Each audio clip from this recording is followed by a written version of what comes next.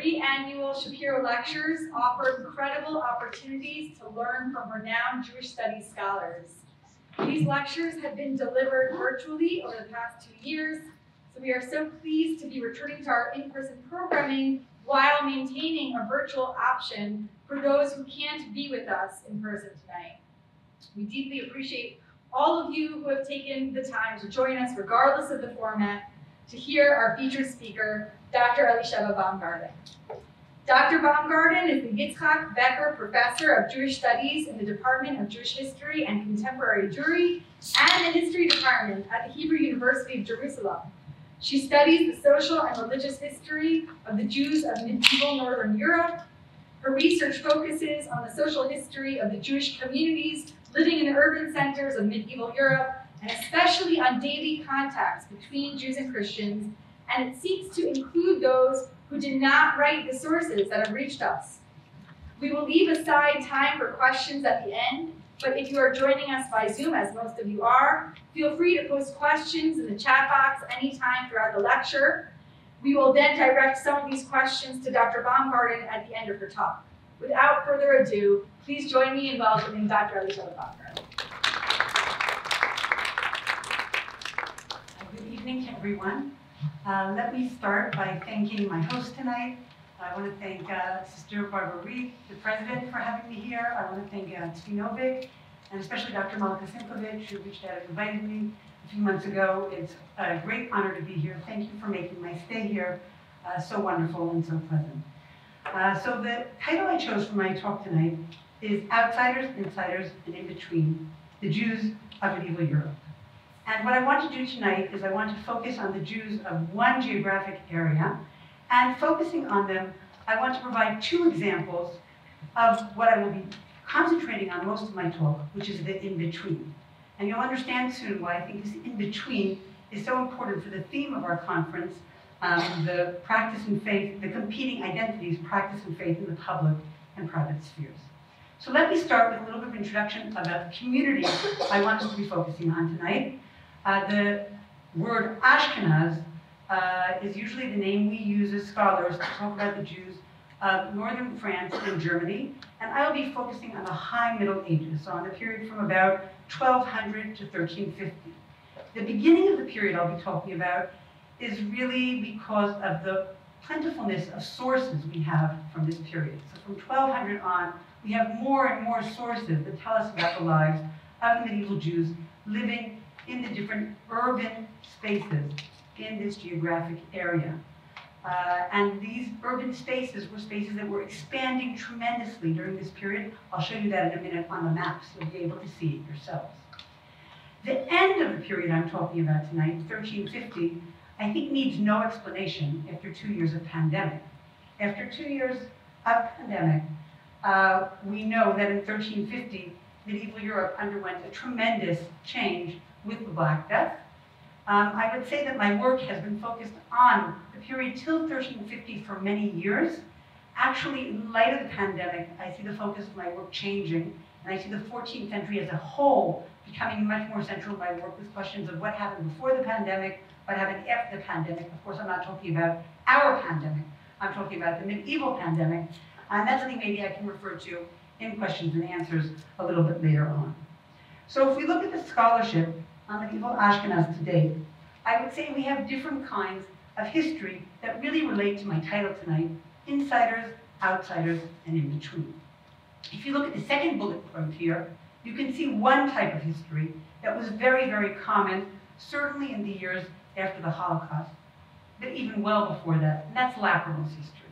Telling the stories of medieval Jews from attack to attack, from pogrom to pogrom, from unfortunate event to unfortunate event. So you could go from the First Crusade to the Second Crusade to different specific events in different places, expulsions from England, from France, from different places in Germany, to the Black Death, and other attacks that some people here in this room probably know very well, and others know some of these names.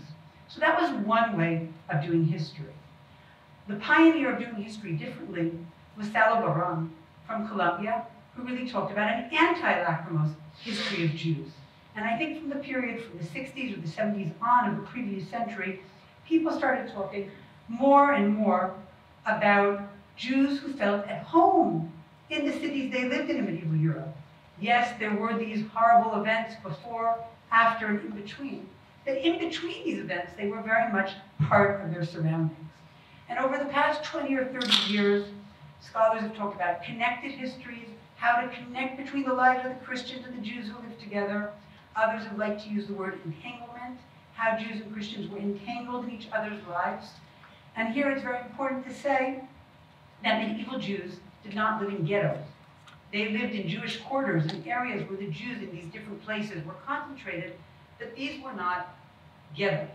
These were areas in which you had Jews and Christians living as neighbors and free to traverse the different cities and areas in which they lived, the different urban centers. So a question that's been really central in scholarship over the past years is how were Jews both integrated in the places they lived in, but also distinct?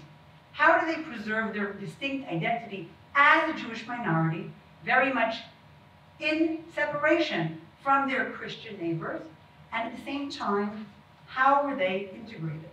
I would say that when I began my studies 25 years ago, one of the main things scholars wanted to do was show how Jews and Christians interacted, how they weren't so separate. I'd say over the 25 years that I've been studying these communities, one of the more interesting questions has become, how did they stay distinct? And that will be part of the theme of what I talk about tonight. So my talk for tonight has three parts. Part one will be outsiders. How were Jews outsiders? That will be very short, because I think that part of history is probably well known to many people in this room. The second part will be, how were they insiders? I'll talk about that a little bit more, but also pretty briefly, because that's a scholarship that's been done really well over the past decade. And what I find most interesting is how are they in between? By in between, I don't mean between insiders and outsiders. That would be very simplistic. What I want to talk about is how Jews saw themselves, how they negotiated the different challenges they had around them, the different belief systems they lived within, their localities, but also their distinctiveness as a separate unit that they saw as very separate from their Christian surroundings, how they negotiated these differences. And I'll be giving two examples, or two main examples in my talk, that I'll explain better as we get there. But before I go there and tell you about that, I need to tell you a little bit about the research I've been doing for the past 6 years, and you'll understand why, because I'm indebted to a lot of other people, and I can't introduce my work without talking about it.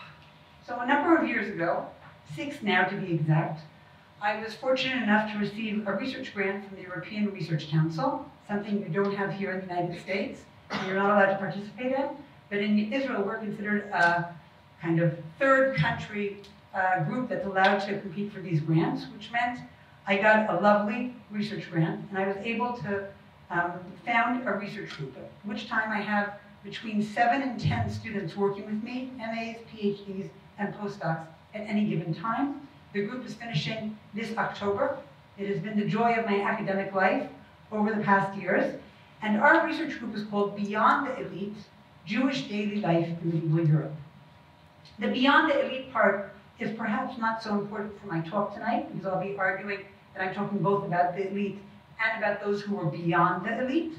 I call those who were beyond the elite by that name because it's very easy to figure out who were the elite in the different Jewish communities. We know who the rich people were from different privileges given to Jews.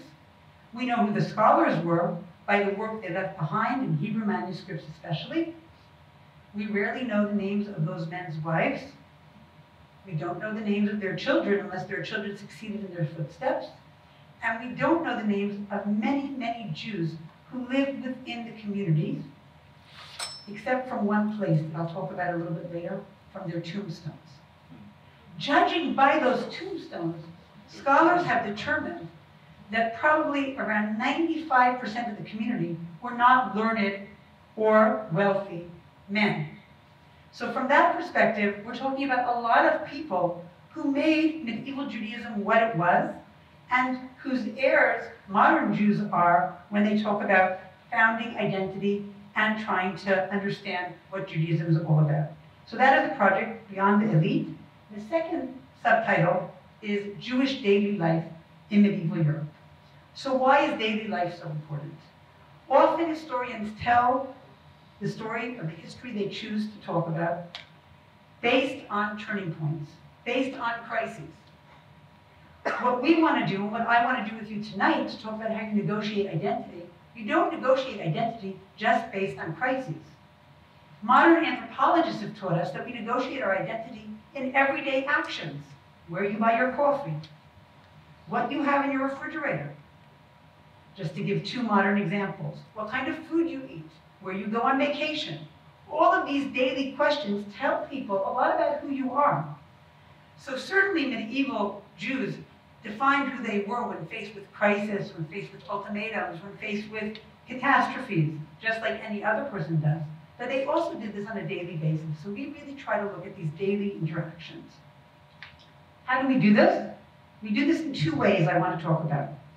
The first is, how do you talk about people who didn't leave us anything written?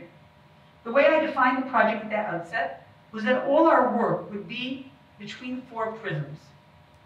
Every person in the community had rituals, daily rituals, yearly rituals, celebrating holidays, celebrating Shabbatot, the Sabbath, and of course life cycle rituals, which has been a hallmark of my work to date: birth, marriage, death, the life cycle that everyone went through.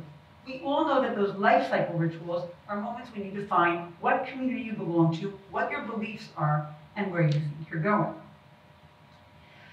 Space, we've talked about space a lot today for those people here at the conference, but the question of where did Jews spend their days? Public spaces, private spaces. Can we talk about public spaces? Can we talk about private spaces? Were there spaces that were only Jewish? I'll tell you my answer right away. Very few, almost not at all. But trying to figure out where Jews were in space. Objects. Every single medieval person used objects every day, just like we use objects every day. If I asked us what defines us as people today, what object, I think we'd all have the same answer. Probably on silent right now while I'm speaking, right? But most of us wouldn't like to be defined by our cell phones, right? We just replace it when it's old, it doesn't work anymore, etc. But we can talk about medieval Jews and their neighbors, the medieval Christian neighbors, thinking about objects. And even if you were not part of the elite, you used objects. So we look at objects a lot. And finally, people. Who are the members of the community? You're all Americans here, so maybe I can use this joke that my Israeli students never get. But for me, this is kind of like Mr. Rogers' neighborhood, right? Who are the people in your neighborhood? They're the people that you meet when you're walking down the street. They're the people that you meet each day. Maybe people in the room are old enough to remember what for me was childhood TV when I was still growing up in the United States.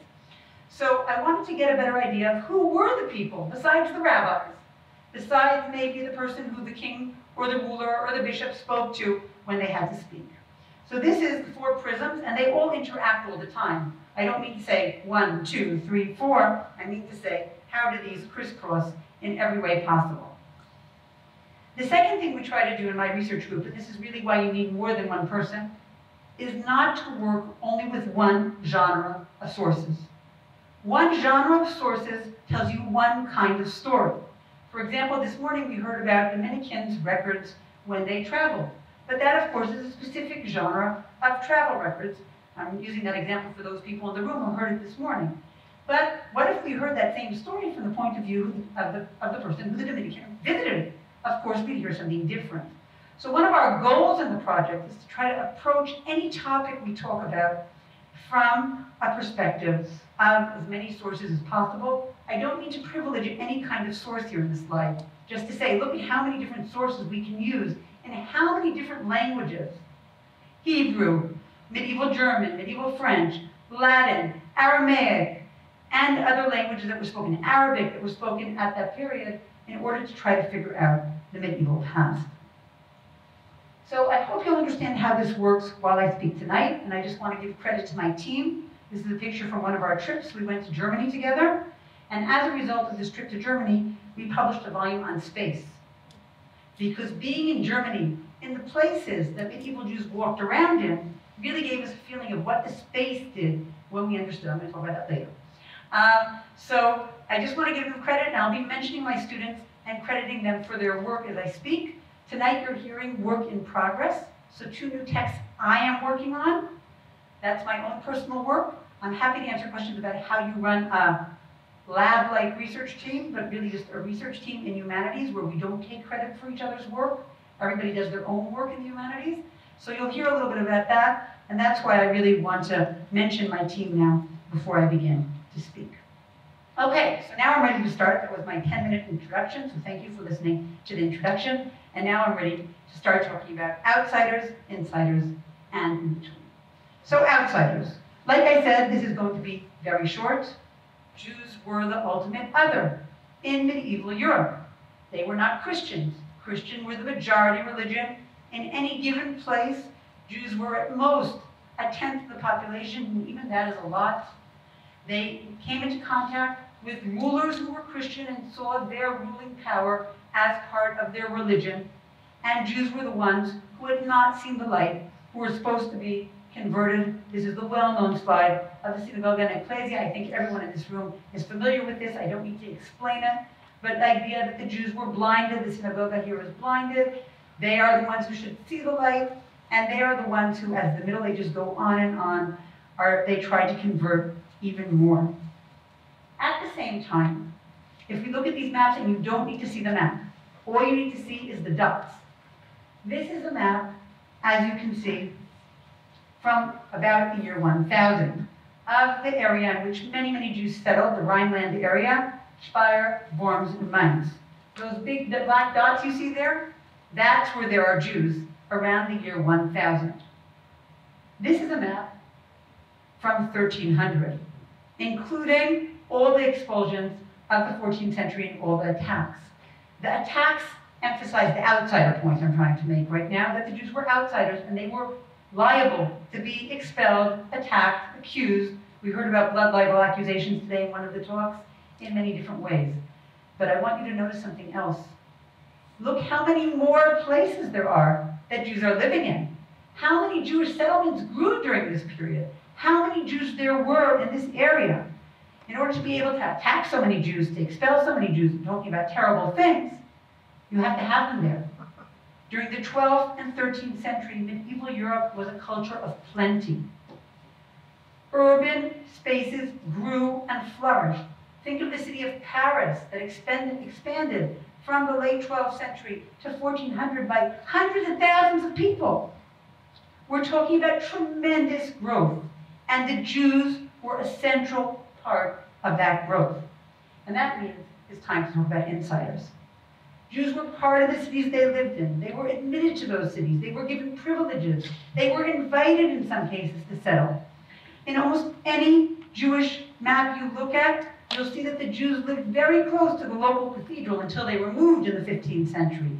In order to do everyday business with authorities, you had to pass through the Jewish quarter. Jews were on the central trade routes. They were allowed to do business at the fairs, in local markets, not just money lending. That's a myth. They had many, many professions. One of my postdocs, Dr. Andreas Lennartz, in his current postdoc project is collecting different Jewish professions. He's found hundreds of professions. My favorite, the Jewish man who made mousetraps. Mice-traps, I guess? Mousetraps? Mice-traps? I guess I've been out of America for too many years. Mousetraps, right? That's proper English. So that is my favorite profession, but there were many other Jewish professionals who had other métiers, other crafts that they were in charge of. So looking at Jews on the ground every day, they were insiders. Just to give 2 examples from work my students are doing. One of my students, Nurit Dermer, a PhD candidate, is working on northern France during the period between expulsions. And you can see 2 examples here on the screen. I know it's small, but one is the tax list from the city of Paris from 1292. The tax collectors in Paris went house to house and wrote down how much tax they were taking from each person. And at the end of the list, we have a list that says, "Ce sont les Juifs de ville de Paris." These are the Jews of the city of Paris. They go back to those same neighborhoods where Jews live, and they go from Jewish house to Jewish house and write down the taxes. We're starting to feel the in-between. They're part of the local tax list, but they're a separate part of the list. By 1306, when the Jews are expelled, they won't be on the list anymore. They'll be brought back in, kicked out again in 1322, brought back in, kicked out again in 1394, but they won't be part of the local list because they'll already be somewhat separate. Another student of mine, Aviad Doron, is very, very interested in Jews and their transactions in the market. How do Jews and Christians trust each other? What are they willing to risk? She's done over close to 10,000 court records from the city of Frankfurt in the late 13th, early 14th century, showing how Jews do business with their neighbors. So you can see here how they're part of the local economic system. So those are just two really brief examples, just to give us an idea of the outsiders and insiders, and now I want to talk about the in-between. So one way to talk about in-between is the way I just did now. The way I just did it now was saying, look at how Jews move between Jewish space and Christian space, interacted with Christians. But that actually isn't what I mean for tonight.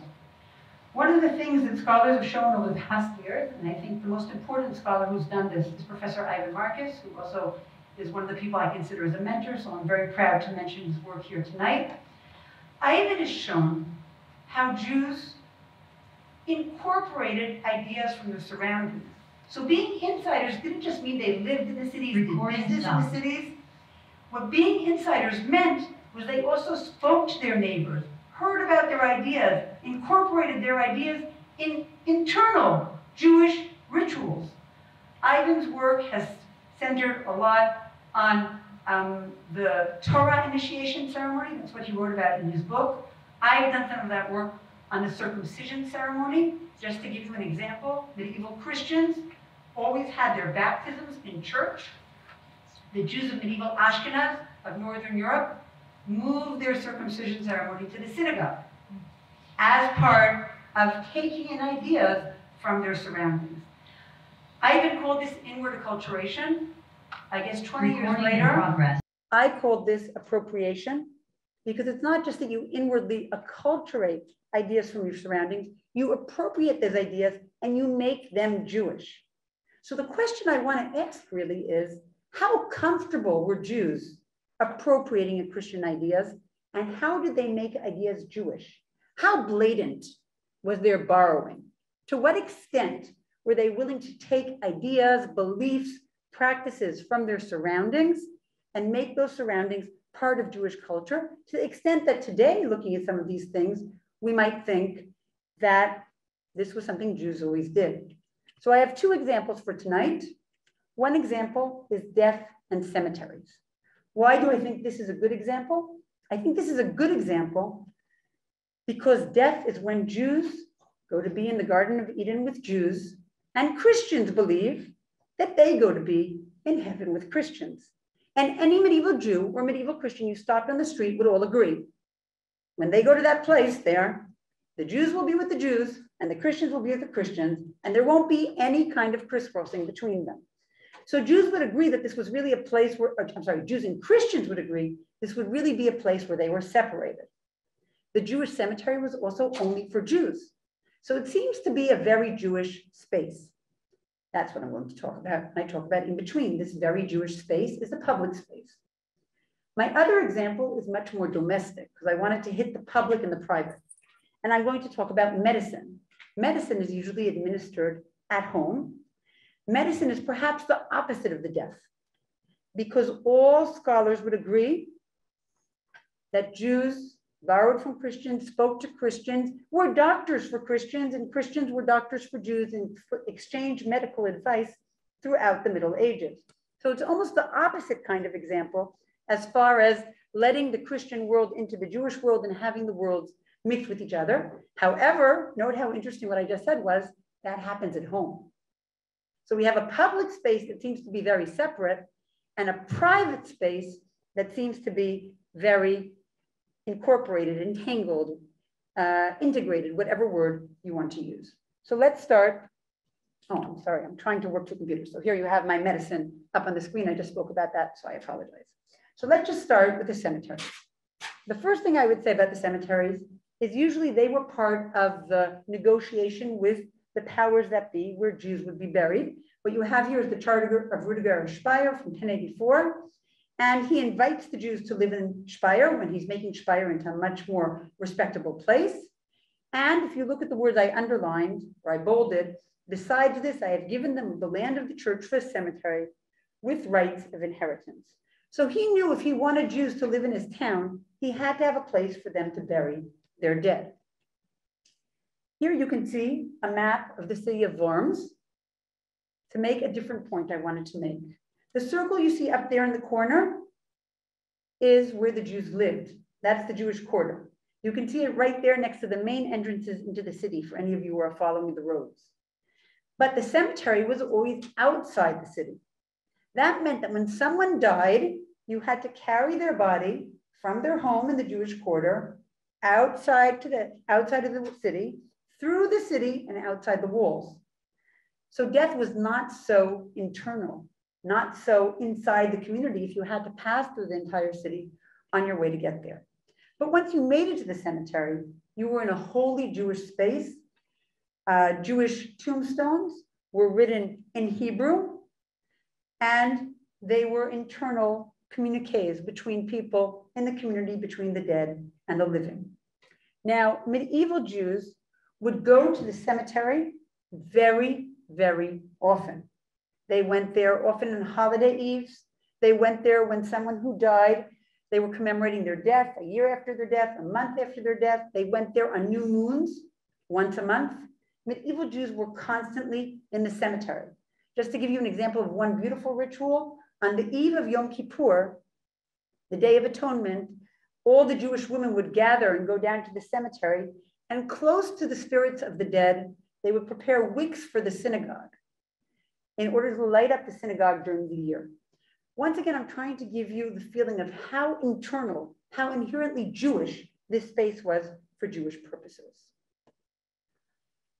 I'm going to skip this slide now. A lot of work has been done over the past years, though, that have discussed different customs related to the dead and to commemorating the dead, and the way Jews adapted ideas from their surroundings. So the first article I listed here is that of David Shayevitz of Chicago. He works at Northwestern University. Professor Shayevitz teaches at Northwestern University. In his article, he discusses how Kaddish, the prayer Jews traditionally say for the dead, became a thing for the dead in the Middle Ages. And he suggests, like other scholars before him have, that this was because Christians were saying masses for the dead.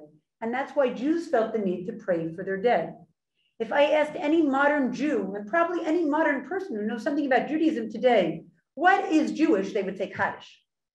Yes, it's a Hebrew, it's an Aramaic prayer that has its roots in Jewish tradition. But it's probably because of the integration within Christian surroundings that Jews started saying this. And from there, it spread to all Jews all over the world. So that's a really fascinating example. Two other colleagues of mine, Lucia Raspe and Ephraim Shalom Steiner, have spoken and written a lot about what distinguishes between Jewish customs for the dead and Christian customs. One of the things they've noted in their work is that whereas Christians pray to the dead, Jews don't. In a very, very interesting responsa written in the 13th century, one rabbi named Rabbi Chaim Paltiel criticizes people who are beyond the elite, people who are not knowledgeable. He says women and men who don't know like women.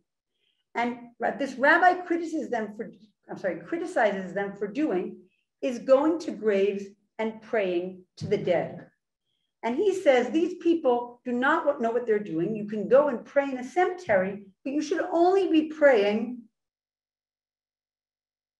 close to the dead. You shouldn't be praying to the dead themselves. And both Raspe and Shalom Steiner wrote at great length, and I love their work and respect it tremendously, about how Jews did not pray to the dead, but they prayed next to the dead. A few years ago, I was going through a manuscript at the National Library in France, and I discovered in this book, on the last page, written in kind of sketchy handwriting, this prayer. And this is the prayer I found. May it be before God, the King of Kings, that you will have mercy on Israel and on me, and give me a good life and forgive my sins in this world, and a good part in Eden, because of the merit of the righteous person buried here. And make me rejoice when the Messiah comes and the souls of the dead are restored. Because of the merit of Abraham, Isaac, and Jacob, save me from all trouble. And because of the merit of Moses, David, and Rabbi Akiva and his friends, don't reject my plea. And because of the merit of all the dead and the holy, hear my prayers on this grave, like you heard the prayers of our fathers on the Red Sea with mercy. Blessed are you, God, who hears prayers. Now, I don't know what your response is to this prayer, but when I read this prayer, I was really surprised. This is almost praying to the dead. If you want to be really, really, really nitpicky, you might say they're still praying next to the dead in the cemetery, but this is very close to praying for the dead, to the dead. Exactly what that rabbi was complaining that those people are doing all the time and they don't know what they're doing. So this got me really interested. This also rang very neutral or almost Christian to me. There's nothing, I mean, Rabbi Akiva, who's a Mishnayik, he is here. Everything else are biblical figures, right? We don't have anything that's not a biblical figure. And since Tzvi Novik is here, I'm a little bit embarrassed to talk about this because this is his field, but this is like the prayers from the period he works on, where we have Jews and Christians parallelly praying to Moses, praying to Aaron, praying to so-and-so, whoever it is, so they will save them. And later, of course, in Christian litanies, we know this very well, that you pray to the different saints and you pray to the different figures from the New Testament. So this is my example from death, already starting to hint that in between we have Jews borrowing a Christian practice and adapting it to Jewish terms, Jewish ideas. So that was my first example. Now I want to go to medicine. Medicine is really tricky because medieval medicine was both religious and medical. On the one hand, people know the materia medica. We know what different plants can do. We have these traditions passed on from person to person, from doctor to doctor. This manuscript that you can see here on your screen is a manuscript I worked on many, many years ago, in which midwives tell a circumciser what medicines they use for women giving birth. When I first found this manuscript, which one 19th century German Jewish scholar wrote was Narishkeit, exactly those words, which means basically nonsense. And why did he say it was nonsense? Because there wasn't a single rabbi mentioned in those 3 pages of the manuscript. And all the words were in German, because every herb mentioned here is mentioned in its German name. So things like that are shared by Jews and Christians. Jews use the same methods their surroundings used. However, often you would take a red stone and put it on the belly of the woman who's having trouble in labor. Christians would recite verses from the New Testament about how Jesus ran to Egypt really, really quickly, or fled to wherever it was he was fleeing, or his family. And Jews would talk about Moses and the people of Israel fleeing Egypt really, really quickly. So it was the same stone, the same materia medica, but they were using different verses, each from their own tradition, in order to make this materia medica work. So that's an interesting way of being in between, right? You believe in the same substances, but you use them in different ways. This story that you see here is a very, very famous story from Sefer Hasidim, the book of the pious, written in late 12th or early 13th century Regensburg. That was for you, Sophia, because you work on that city so much. And this story tells about a Jewish woman whose son became ill. A Gentile woman came to her and said, "Give your son a drink poured over this stone, and he will be cured." Standard medieval medical procedure. You take a stone, you pour some wine, some vinegar, some water, whatever it is you pour over that stone, and then you drink from that liquid. You're basically making a potion. The Jewess said, "I just want you to notice these neighbors are talking about a very everyday matter, a child being sick. They live next door to each other. They share this information all the time. This is the insiders, right?" The Jewess said, "What are the qualities of this stone? So what kind of stone are you giving me?" The Gentile woman said that the stone was brought from the grave, and it is from the stone that Jesus was defiled with. And a few Gentiles were given it to drink, and they were cured.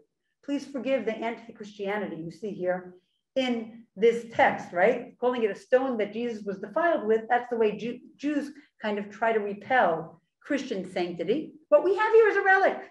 It's a relic brought from the Holy Land, from the grave of Jesus, and people are using it to cure other people as something they use in water and wine, etc., as I said.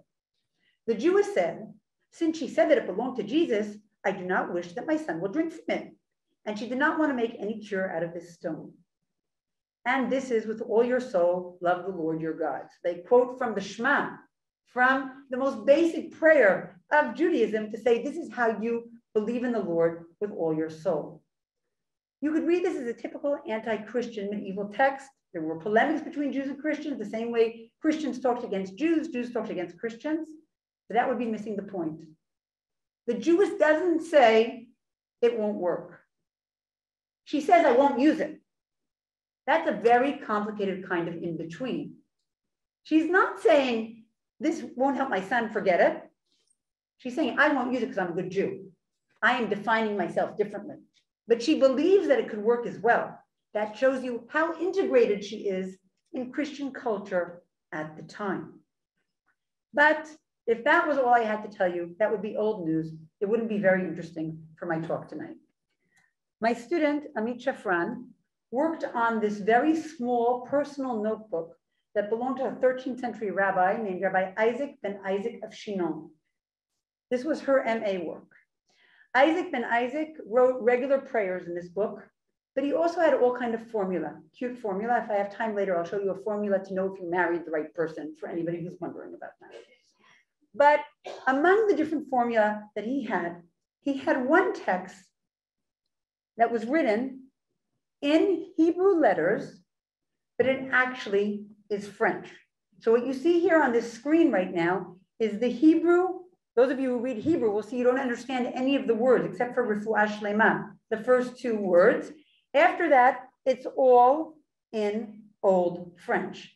Now, since I don't expect all of you to know Old French either, although I assume many of you can read the French, we're going to look at it in English, okay? So we'll look at the prayer in English. So this is what the prayer said. For good health, I conjure you, bon malon, or fever, or carbuncle, or however we'll translate it, by the Lord God, who neither should nor does disappoint, who neither sleeps nor slumbers. I conjure you by God, the mighty King, since you are here, that you no longer progress. I conjure you by God, the great, since you are here, not to profit anymore. I conjure you by, I conjure you by the living God, I conjure you by God who is in heaven, since you are here, not to remain in my body anymore.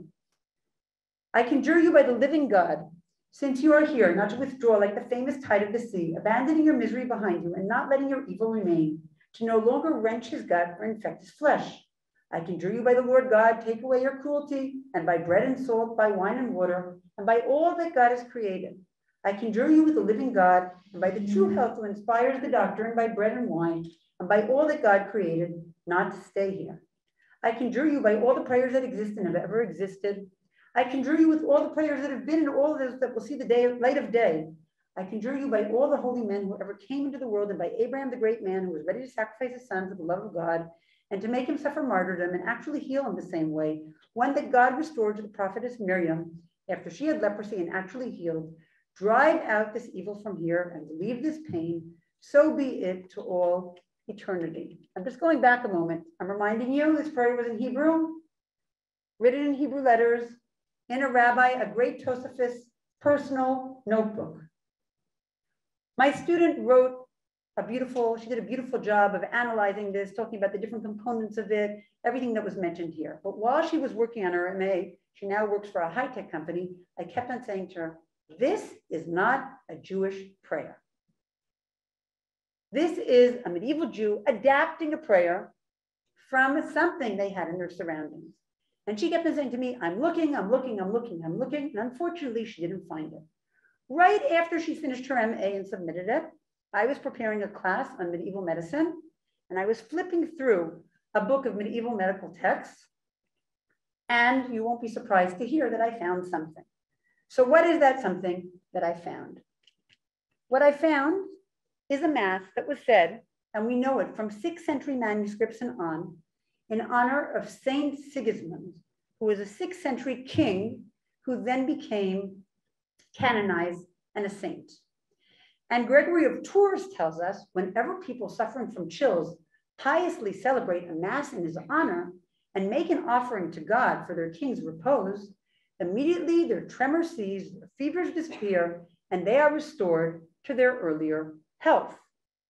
So here we know what this Mass is, this Mass in honor of Saint Sigismund. But what did people actually say? I'm just going to read a little bit of it, and you'll be able to hear it. So it goes like this. I'm sorry. Every day for 3 days, read this 3 times over the fever sufferer, and he will be healed. In the name of the Father, and the Son, and the Holy Spirit, amen. Behold the cross of the triune Lord. Christ was born, on bon John. Christ suffered, don ron con. Christ rose from the dead, ton son yon. When the Lord Jesus entered the house of Simon Peter, he saw Peter's mother-in-law lying ill with fever, and standing over her, he commanded the fever. Many of you here in this audience know these verses and these references better than most medieval Jews. The prayer continues. For the commemoration of Saint Sigismund, King, free your servant, Lord God. In the name of the Father, I speak to you, O fevers. In the name of the Son, I speak against you. In the name of the Holy Spirit, I conjure you, O fevers. I conjure you and join issue with you by the Father and the Son and the Holy Spirit. Is this starting to sound familiar? All these conjurations we just saw a moment ago? This is the fascinating in between from my perspective. We saw that in the Jewish prayer, we have no fathers, we have no sons, we have no Holy Spirits. We also do not have the ending. In the memory of the Holy King Sigismund, Lord God, free your servant, and in the name of the Father, I say to you, fevers, in the name of the Son, I contradict you, in the name of the Holy Spirit, I conjure you. But if we cut out the fathers, the sons, and the spirits, we had the same prayer just a few moments ago in French, in Hebrew letters. What did they put into it? They put into it Isaac and the sacrifice of Isaac. They put into it the prophetess Miriam, the typical case of healing for medieval Jews. But Jews felt very comfortable adapting and adopting, appropriating this Mass said for Saint Sigismund. They felt very comfortable doing that and substituting their own names, their own words. This, to me, is in between. This is what it means to be a medieval Jew, living in Christian environments, knowing that you're an outsider. You don't believe in the same things. You don't hold by the same beliefs, but you're part of the surroundings. You have many of the same value systems. You have many of the same basic beliefs in nature, in surroundings. And if your kid is sick and burning up with fever, and you know that it works, you might not use that relic from Jesus's grave, but you will use a prayer, changing the prayer to suit your needs. I think that that is what is most fascinating for me in this topic we've been talking about today, at the conference tomorrow, competing identities.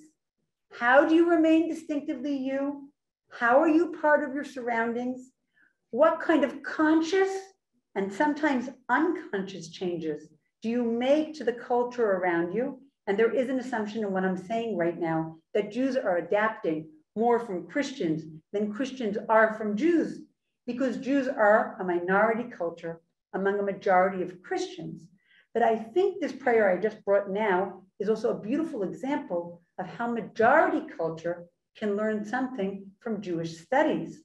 Because we have that Mass in different manuscripts from the 6th, 7th, 8th century, but nobody really knows how it develops, this Mass in honor of Saint Sigismund. And I've done a lot of research over the past weeks trying to catch up on people who have written on it, the main person being Frederick Paxton, but he really stays in kind of the early Middle Ages. He doesn't get to the high Middle Ages.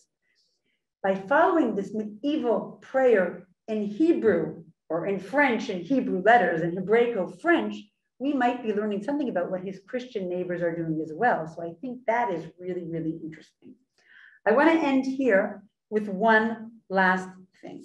So the last thing I want to say is that a lot of the work I've been doing over the past years, and as you can see, my students, who I'm very proud of, so I'm always happy to talk about their work, have been doing over the past years, is trying to figure out these daily dynamics and how they work.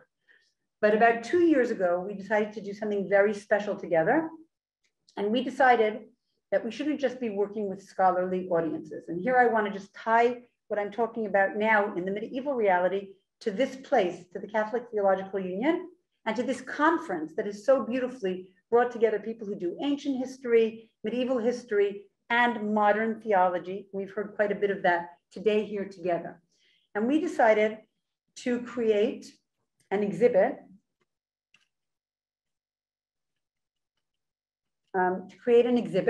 that we called In and Out, Between and Beyond.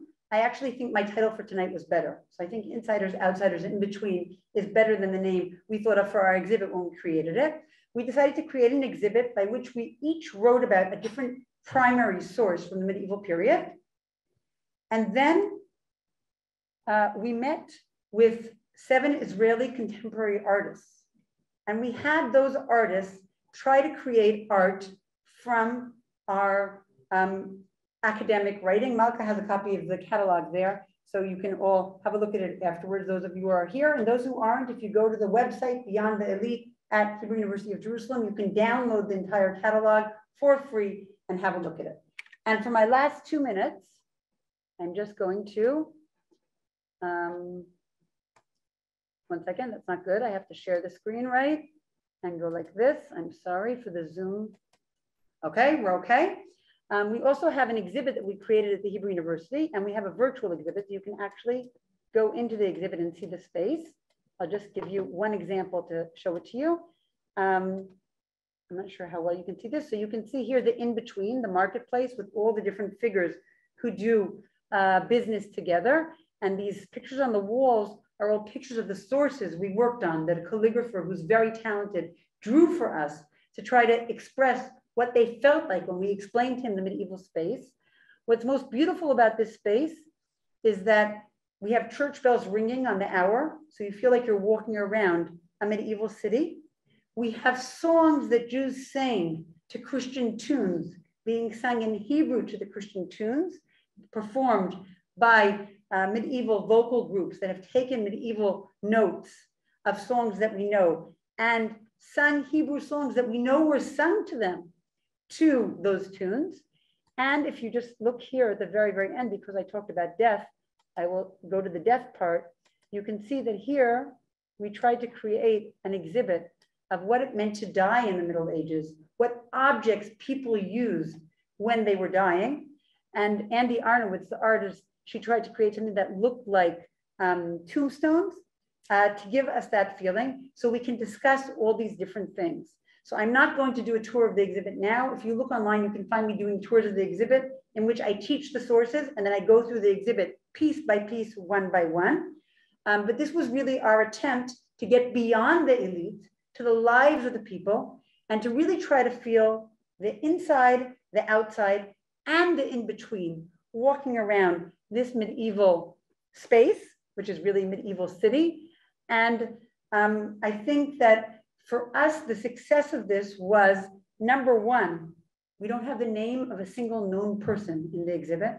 So really to say, these are the 95% of the medieval Jews whose names we don't know, but this might be what their lives were like.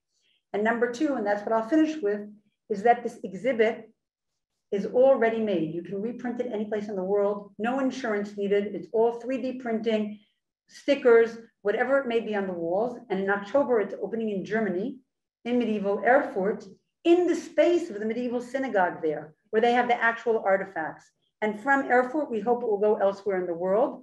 Our curator, who was a member of my team, is adapting it to the different places. So I hope in my talk tonight, I've managed to give you a sense of insiders, outsiders, and especially of the complexity of the in-between. Thank you very much.